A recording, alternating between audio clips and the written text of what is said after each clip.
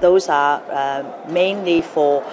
increasing part-time nurses, or maybe providing special honorarium to nurses, or expanding the program, such program, or increase flexibility so that more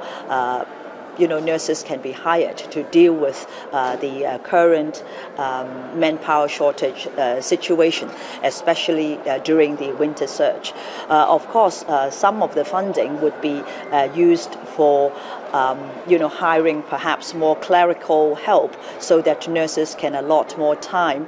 to take care of their clinical work in taking care of patients. The hospital authority is looking into detail as to how they are going to spend this additional funding, and they will